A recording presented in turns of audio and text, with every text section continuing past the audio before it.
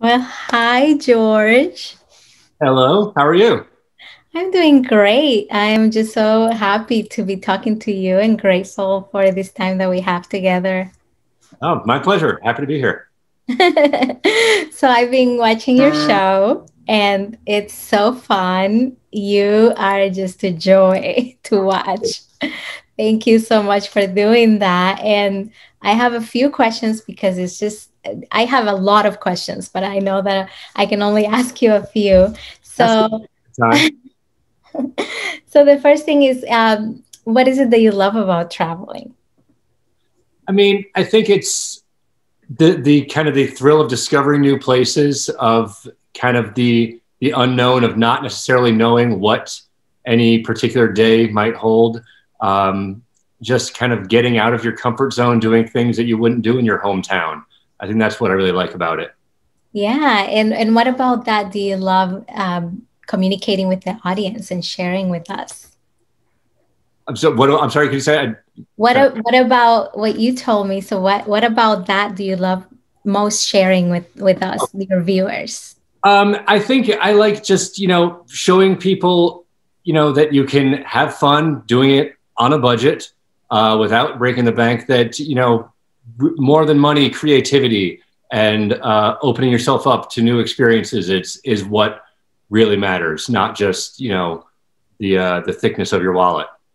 Oh, I love that so much, especially because my audience is all moms with sometimes large families. And so sometimes it's easy to think that you can't do it because you don't have the funds. And speaking of that, how do you decide how to spend your budget? Well, at first I try to do a bunch of different things that I try to hit a different categories so that there's something for everyone. So there's not, not just food or drink or history or culture. There's a little bit of everything. So Yeah. hopefully everyone can find at least one thing that they can kind of zero in on and say, oh, yeah, I like that. Um, but beyond that, I try to find things that are undervalued, that are maybe a little less known. Mhm. Really, I know I've hit my mark when I talk to someone who's from that city and they say, I've never heard of any of this stuff. And I'm like, yes, there it is. That's the reaction I was going for. Yeah, well, you just hit your mark because we live in Dallas Fort Worth area, and most of the things that you hit on that town were very unknown to us. And we have actually been to a lot of the places that you featured in your Houston episode, but there were some that we just had no idea about. And Yeah. actually, I have a question about that because Irma, who you went to her restaurant, I actually had a chance to interview her before, I think last year, and she is just the most positive and delightful person. So I want to hear about your experience with her. She was just a sweetheart. And Yeah, we heard about Irma's from our contact at the Space Center Houston, uh, Wow. the social media coordinator over there. We were just kind of asking him, as I often do. I ask locals, hey, know of any restaurants or cool places? And he recommended Irma's to us, and so we just kind of went there and just said, hey, can we shoot this segment here? And they said, yeah, sure. And they were very gracious and helpful. And Irma was just great. She was, chatting me up on camera, and just being silly and just leaning into all the silliness that the show is. And her food was amazing.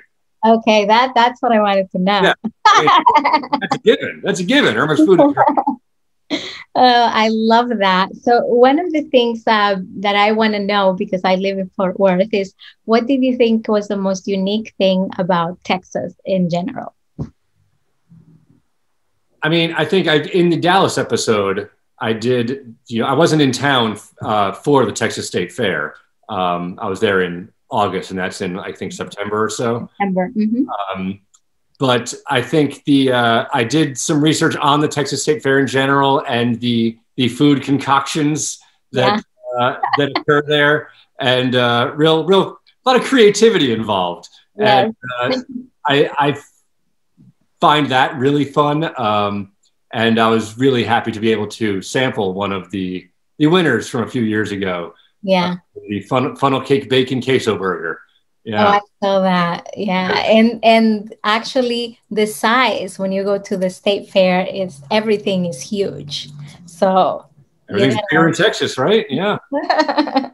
oh my gosh. Okay, so I have one question here that I want to make sure that I ask you is okay, so with the you know the current, because you filmed pre-pandemic, Yes. and thankfully things are opening up again, and but how did you cope with travel being banned, with that being one of your passions? Because I can relate to that, and I know many of my viewers also do. So I would like to know how someone like you, so contagiously positive, keeps positive during something like this.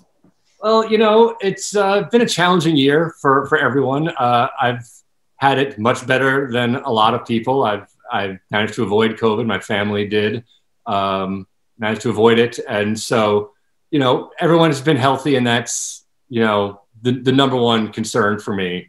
Yeah. People in my immediate surrounding. But other than that, try to find stuff around that. I kept trying to, making videos on my personal YouTube channel, more, smaller, not travel based, but, or just kind of in my small universe here in my apartment. But, I tried to stay positive, but it's been a challenging year. But, like you said, things are starting to open up again. And I'm vaxxed, and I'm eager to get back out there once, it's safe to do so.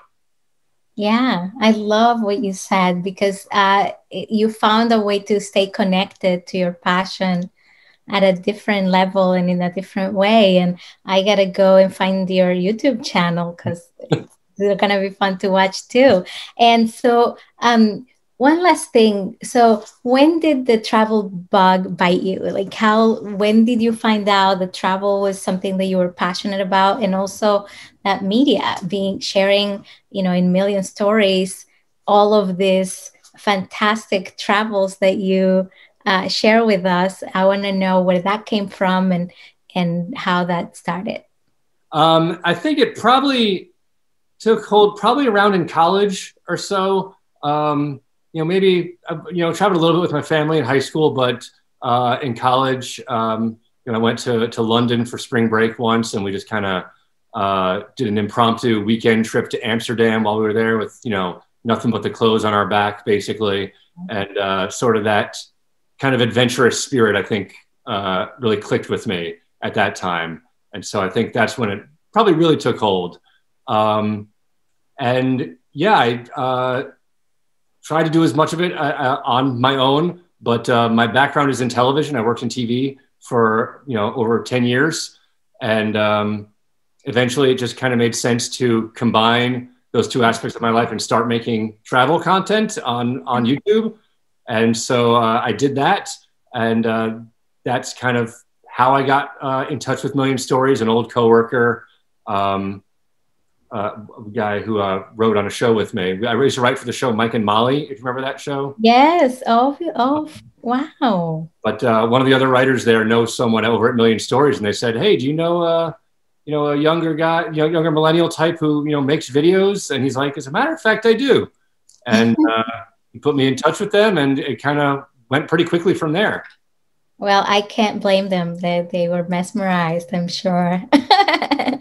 But one of the last thing that I wanted to ask you, because I do write and connect with families, is why do you think, since you started so young to love travel and to see the value in it, why do you think that moms could, I don't like the word should too much, but why could they invite more travel into their lives and actually give that experience to their kids? What are the benefits that you see in that, and maybe some surprising benefits that you found along the way? I mean, I think travel does, it opens up your mind a little bit. It makes you more kind of aware of what you know, what else is out there in the world. One thing I said to my mom once, who was kind of questioning why I was traveling so much, and she kind of said, not all education is done in the classroom. I think there is something to learn from going out, seeing other places, and you don't even have to travel. It's trying different food, going to a restaurant you've never been to that has a completely different type of cuisine that you've never tried before. You can do that in your hometown, and just kind of opening up yourself up to different things. I think it just makes for a more well-rounded kind of person, and I think it's a good thing for kids. Not that I have kids, I shouldn't, but well, you were one. So I was one. I've some experience. That counts. Yeah. Yeah. You know some kids too, I'm sure. So. Yeah. Yeah. So we're good. And is there anything else that you would like to share? Yeah. Well, George Goes Everywhere. It's available on millionstories.com, which is, all about focused on financial literacy, breaking the taboo of talking about money so that you can then take control of your financial future. And it's completely free. You don't have to sign up for anything. There's no hoops to jump through. But yeah, millionstories.com. I love it because I love Million Stories and the foundation and what they're trying to do to educate everyone, and especially families around these topics that are there's a stigma around them, but there shouldn't be, because they are so critical for our families and our society. So thank you so much, George, for being so wonderful, so generous with your time, and patient in scheduling this interview, and flexible. I really, really appreciate that. And everyone, so millionstories.com. I'm really grateful. And also, let's find George on YouTube, because he's a lot of fun. Thank you. Thank you for having me.